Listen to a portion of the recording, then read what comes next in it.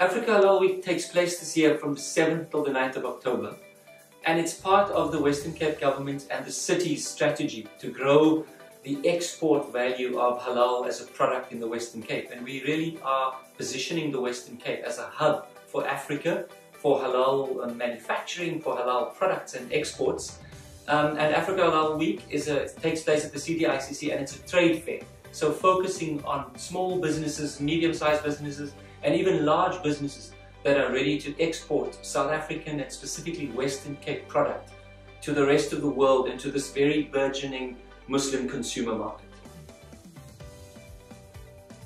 At the moment, there still are available spaces for exhibitors, and that ranges from what we're calling trade, so food and beverage traditionally exhibitors, but also people who are involved in fashion, pharmaceuticals and healthcare products, even some financial products and tourism products that have got export value.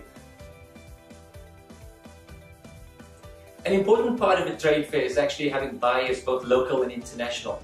And part of our strategy is that Westgrow, with our service providers, actually pays for what we call hosted buyers. So 25 international buyers will be coming in this year from the Middle East, Saudi Arabia and UAE. We've also got buyers from Europe, from the US, and then from large Asian markets like Malaysia, India.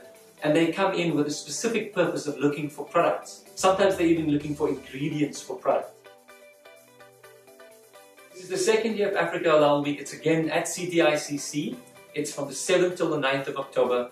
And if you want to get involved, you go to capehalal.com, and that's Cape and then HALAL.com.